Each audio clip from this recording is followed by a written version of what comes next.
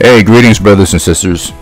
So in today's Bible mystery, we're going to speak a little bit about decoding the book of Revelation. And so we already know that for many centuries, many has sought to decode the book of Revelation, and many people has done great levels of extensive work to bring more clarity and accuracy to what it really is telling us. The book of Revelation has been one of the most popular books of the Bible for us because of the season in which we are in, and we desire to know the mysteries and the secrets of God. But what we do know for sure is that the only way we can truly and properly decode the book of Revelation is through a close and personal relationship with Jesus Christ. If we don't have a solid relationship with Jesus Christ, then it will be easy for us to go off on our own little tangents when it comes to decoding the various aspects of the book of Revelation. It'll be easy for us to go down rabbit holes and then through the finality of our minds create things which really doesn't exist and really is not accurate and doesn't really have much substance, because you can take one scripture in the Bible and interpret it in any way that you like, and there's always a way to kind of prove your argument and fight for your argument to make it seem like that your point is valid and it's true. And the reason why I say this is because if that was not the case, then we would not have the four different rapture views: the pre-tribulation rapture, the mid-tribulation rapture, the post-tribulation rapture, and the no rapture at all view. The funny thing is, if you look at all four views, you can validate it and you can kind of justify it, but at the same time it would contradict with the use of scriptures in a certain intellectual way, intelligent way. So what I am doing today in decoding the book of Revelation, you may wonder, well, how will it be any different from what I will do that other people have already done? And the truth is, the only thing I want to do is use strictly the Bible. And I know you heard this one before, that using strictly the Bible, you're going to prove this, I'm going to prove this and that is true. And even when the person uses strictly the Bible, you still have so many different interpretations of how the Bible is used to interpret certain things. So am I saying that I will have the most absolute truth compared to all others? That would be to speak in pride, and the answer to that is no, because only the Lord holds the keys to unlocking the book of Revelation, and it's only if he desires to share his secrets with you that you would be able to accurately unlock the small nuggets that paints the entire picture. Like, the book of Revelation does not detail everything that's going to happen in the end times, but it gives you the result of everything that's going to happen in the end time. And so when we say the result, it means that the method is not there. Like, the method in which it will come to pass is hidden, and the reason why it's hidden is because the avenues that can be taken to fulfill the result of what we read in the book of Revelation is infinite. There's so many different methods that the Lord can use to still bring about the end result of a thing. This is why it is not laid out step by step what the Lord is going to do, but he does highlight major milestones in the book of Revelation that will end up being the result of a list of actions that will take place now in our generation. And so what we're going to do, we're going to look at the book of Revelation chapter 13 and speak about the beast, because we hear a lot about the beast and it gets pretty confusing as to whether the beast is an actual beast, whether it's a man or a group of a body of people, etc. Who knows? The beast can actually be, a female dominated bestial system structure, because the whole mighty movement of feminism and stuff, and or it could be dominated by men because of how women are treated in different parts of the world and all this other stuff. We really don't know, and that's only speculation and holds no real weight. So what I will do is that I will try my best to use a method that seemed to be basic and easy to understand, and figure out what we can learn, the small nuggets we can learn about the beast in Revelation chapter 13. And so in part 1 of our study, the headline says basic math equation. So we're going to go into math real quick. I know that's not many of our strong points.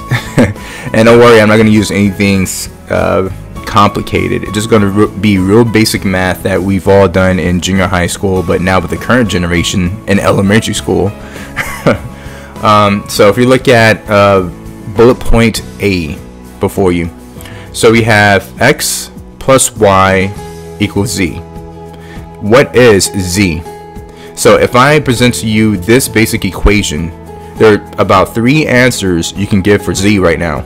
Is that it is impossible to solve because there's not enough information, or that it could be infinite possibilities and that we could put whatever information we want in there, or that it's just an open-ended question and really is subjective in nature and doesn't really require for us to answer for z. We could be philosophical about it. And this is how we are today in the body of Christ when it comes to decoding Revelation. Is that we look at the book of Revelation from a x plus y equals z standpoint, where we would say that it's impossible to know what the book of Revelation is talking about, or that there's such infinite possibilities, where we come up with our many different eschatology systems and eschatology processes to trying to define what means what in the book of Revelation when it comes to the tribulation, when it comes to the rapture, when it comes to identifying the beast and stuff.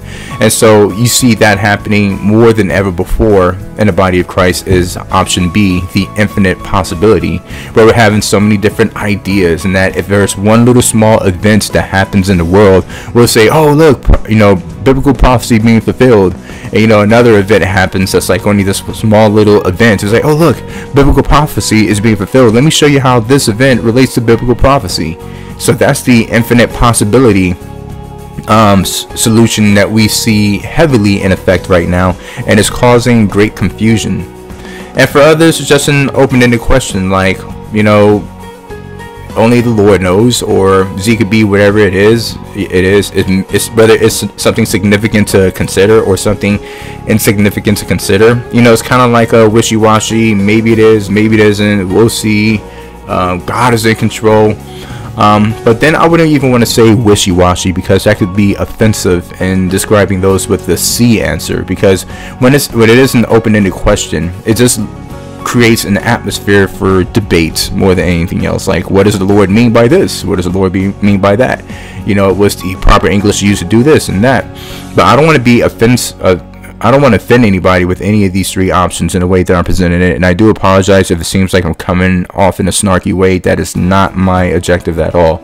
So I need to correct myself now and make sure that I'm speaking humbly about this, and that I don't speak in a dominating voice that is very common. That is very common today in the many YouTube videos and etc. that you see. But it's a right to say that it's impossible to solve if we have not yet come to the knowledge of God to give us a little more understanding to what's in the book of Revelation. And it's a right that it's infinite possibilities, because our God is infinite ultimately, and the Lord loves it when we pursue Him and trying to seek out the many different ways that describes the characteristic of our God. And it's okay if it's an open-ended question as well, because this leaves room for us to figure out more of the right answer or the right questions to ask, and to see what is really relevant for the body of Christ to take on and what is really irrelevant. And so all 3 are okay as long as it draws us to want to find out a deeper understanding in God. And so looking at B, right, bullet B, we're going to actually get some more defined information in here to see with greater clarity what can happen when certain variables are already identified. So in bullet A, it says x plus y equals z. When you give a person that equation, it can mean anything to anyone and any way in which they want to proceed with it. But when we go to bullet B, we actually define 2 variables. We have x equals 5 and y equals 10. So now if I ask the question again, what is z? Then it will say, okay, well, we could find out what z is, because we know that x equals 5 and y equals 10. Therefore 5 plus 10 equals 15. So now z is 15. So now we solve for z's. Z is the number 15. And the reason why I bring this up, the bottom line, and the bottom line is the statement that you see as follows. It says, to properly solve some of the most basic equations in the book of Revelation, we will need some defined variables to get the answer. These variables are found and defined throughout Scripture. So if we approach the book of Revelation from a mathematical standpoint, because you know our God is all about math, and when we look at the laws of gravity and the things that governs the universe and the makeup of our body structure, it is all down to the pinpoint T, even to the rotation of the earth and its evolution around the sun, and all these other many different mathematical and physics equations that the Lord put in place. The Lord is really big on math. And even when it speaks about the number of the beast, it says that you calculate the number of the beast. More math. The Lord is giving us math. He is very, into math. That's it. That is how He put everything in order. And so with that being said, we're going to go to the book of Revelation and read some things in the book of Revelation and define some key points in it. And so let us begin by reading Revelation chapter 13. We're going to read from verses 1 through 6. And this will be the bulk of what we're really going to cover. We don't want to draw this out too long, because I don't want to make this too long with a whole bunch of mathematical equations and stuff like that, and then people just lose interest. It's easy to lose interest once, especially in a topic that you may not really be too concerned with, since it's not many of our strong suits. Anyway, and it begins. It says, and I stood upon the sand of the sea, and saw a beast rise up out of the sea, having 7 heads and 10 horns, and upon his horns 10 crowns, and upon his heads the name of blasphemy. And I saw one of his heads as it were wounded to death, and his deadly wound was healed, and all the world wondered after the beast, and they worshipped the dragon which gave power unto the beast, and they worshipped the beast, saying, Who is like the beast, who is like unto the beast, who is able to make war with him? And there was given unto him a mouth speaking great things and blasphemies, and power was given unto him to continue 42 months. And he opened his mouth in blasphemy against God, to blaspheme his name and his tabernacle and them that dwell in heaven. Before we move on to the first point of this statement, something that we must remember is that everything in the kingdom of God happens in the spirit first. And then once it occurs in the spirit, it then begins to manifest in the natural realm. And we understand this because the spirit comes first. The spirit is the real reality, and what we see in the natural realm around us is the manifestation of something that took place in the spirit. So therefore, when we read about the beast coming out to sea and its description and the actions in which he takes in blasphemy, understand that this beast is literal. This beast is real. This beast is in the spiritual dimension, right? So these things has already manifested in the spiritual realm. But what we are in confusion about in the body of Christ is what is the natural manifestation of this beast. What does it look like in a natural sense? We don't know. And this is where we have from the beginning of our study, where we spoke about the 3 options, where it's impossible to solve, or that it's infinite possibilities, or that is an open-ended question. And for many centuries, many have debated what is the natural sense of the scripture, because to be honest with you, in spiritual language and spiritual terms, this beast is literal. Everything in the kingdom of God that speaks of, the spiritual dimension, that speaks of something that is spirit, is literal. There's no reason for the Lord to make up, any metaphors about a spiritual entity if it's not real. And so what we need to understand, and what we like to understand, is what is the physical manifestation of it, because we are about to see the physical manifestation of this beast coming out to sea, and we really want to know how we could be aware of its movement, because the beast comes in subtly and comes in a way that is hard to see at times. And so many people are actually looking for a beast that's going to be that is described in Revelation chapter 13.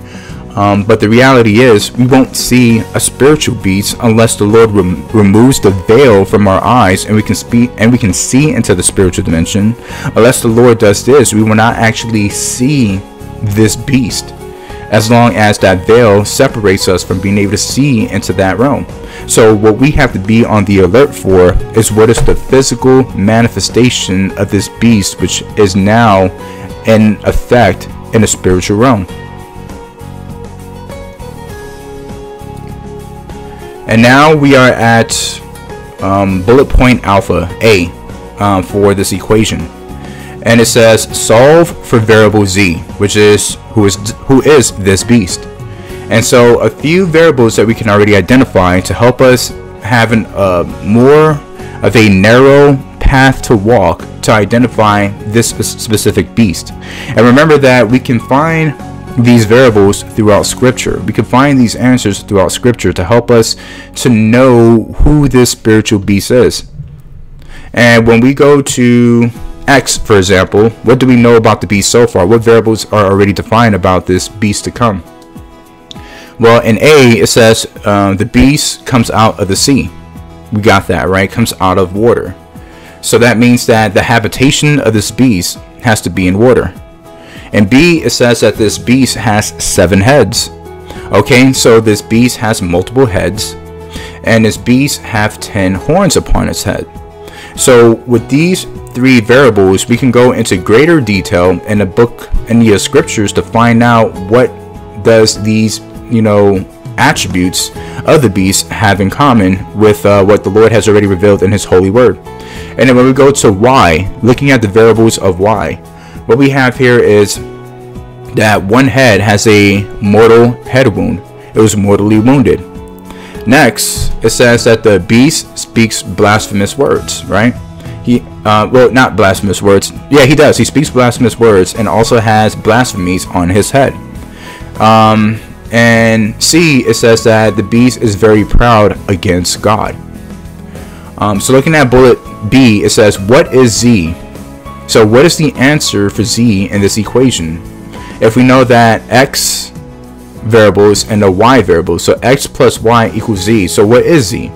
And the answer that is given here is that variable Z equals Leviathan, the sea serpent. So the beast that comes out of the sea in the book of Revelations 13 is Leviathan. And the proof that we have here is when we go to scripture, it says in Psalms 74, thou breakest the heads of Leviathan in pieces, and givest him to be meat to the people inhabiting the wilderness. And so when we go back to the scripture, right, Revelations chapter 13, it says, and I saw one of his heads as it were wounded to death, and his head and his deadly wound was healed, and all the world wondered after the beast. So Psalm 74 tells us that the Lord, thou breakest the heads of Leviathan in pieces, and gives him to be meat to the people inhabiting the wilderness.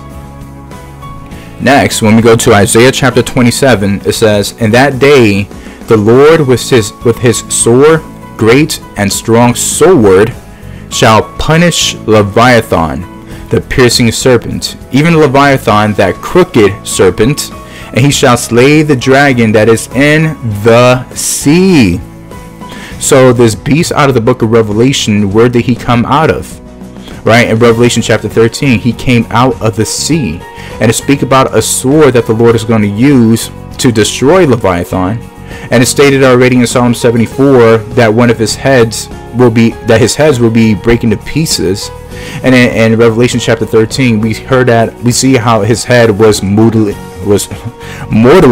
wounded as unto death. That was a mouthful. Sorry there, brothers and sisters. And then when we go to Job 41, it says, his heart is as firm as a stone, yea, as hard as a piece of nether millstone. When he raiseth up himself, the mighty are afraid. By reason of breaking they purify themselves, which means that they use the bathroom on themselves. Sorry. And it says, the sword of him that layeth at him cannot hold, the spear and dart, nor the habergeon. He esteemeth iron as straw, and brass as rotten wood. The arrow cannot make him flee. Sling stones are turned with him into stubble. Darts are counted as stubble. He laugheth at the shaking of a spear. So this here speaks about the characteristics of Leviathan. It says that his heart is as firm as stone. What it means is that he is a proud beast. and that no one is able to do any damage against that beast. And then when we read in Revelation chapter 13 again, it says in verse 5, and there was given unto him a mouth speaking great things and blasphemies. And it also says later on, let me see, give me a second. Alright, and when we go to verse number 4, it says, who is like unto the beast, who is able to make war with him? And so looking at those portions of scripture in Revelation chapter 13, and then we go to Job 41, which describes the sea serpent, it speaks of Leviathan, this spiritual beast. And then when we go to Job chapter 41 and verse 33, it says, upon earth there is not his like, who is made without fear. He beholdeth all high things. He is a king over all the children of pride, the names of blasphemy. So when we behold Leviathan, the sea serpent that is spoken of in the book of Revelation chapter 13, it says that there is none made like him, and that he is without fear. And in Revelation 13 it says that who is able to make war with this beast, who is able to overcome him? None can overcome this beast. And it says he belongeth, in Job 41 verse 34, it says he beholdeth all high things. And then when we go to Revelation chapter 13, it says here, and there was given unto him a mouth speaking great things and blasphemies. And in verse 6, and he opened his mouth in blasphemy against God, to blaspheme his name and his tabernacle and them that dwell in heaven. So you see the connection here, that in Job 41 it says that he beholdeth all high things, and it is the Lord who dwell in the high places, and this beast in the book of Revelation 13 is speaking blasphemies against God. And then it says here in conclusion in verse 41 verse 34 is that he is a king over all the children of pride. So this beast sits as king over the nations, over the kingdom of darkness, over the kingdom of Satan, pretty much. And then when we, let me see if I can find it here. Is it here where it speaks about the authority that the beast gives him? Just give me a second while I screen through this real quick, brothers and sisters. Yeah, upon his head blasphemies, and I saw wounded, and power was given unto him. Alright, I think it was in verse 4, it says, and they worshiped the dragon, which gave power unto the beast, and they worshiped the beast, saying, who is like the beast, who is able to make war with him? And so when we look here, is that it says that the dragon has given power unto the beast, in which the beast will reign, and then they will worship the beast. And then going back again, I'm sorry, I'm going back and forth, but this is very crucial to pick up on. It says that he is a king over all the children of pride. So Satan gives this beast power over the nations, and people worship this beast in Revelation 13. And then we also see here that he is a king over the children of pride. And I'm going to stop here because I don't want to make these videos too long. I want to make sure I go in depth with each of the videos that I release to you. But what I desire to leave with you before we conclude this portion of our series, for there's going to be many parts of this series as I'm able to put the small little teachings together, is that if you go to the part where it says Leviathan is the serpent's seed from the book of Genesis, right? Like it's right there before you in the notes that I have presented to you, so we can all follow along and be on the same page. It says Leviathan is the serpent's seed from the book of Genesis.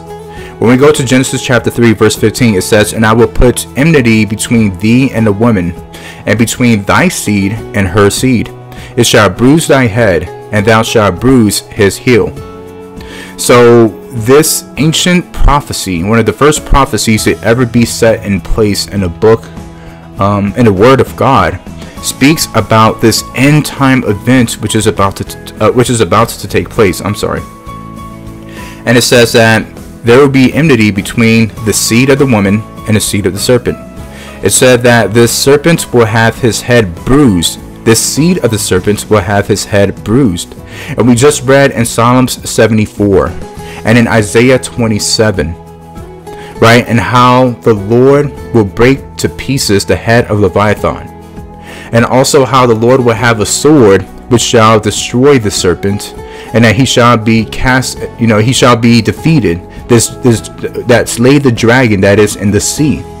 And so when we look at Isaiah 27, it is telling us of the continuation of the fulfillment of the prophecy that shall occur in Genesis chapter 3, verse 15, where the enmity between the woman and the dragon shall finally be put to rest. And if you look at the book of Revelation 13, and then you go back one chapter, who is the figures that is spoken of in Revelation chapter 12? Remember the sign in the sky? Remember the woman that was pregnant, ready to give birth to a man-child? And the dragon that was there, ready to devour the man-child once the man-child was born?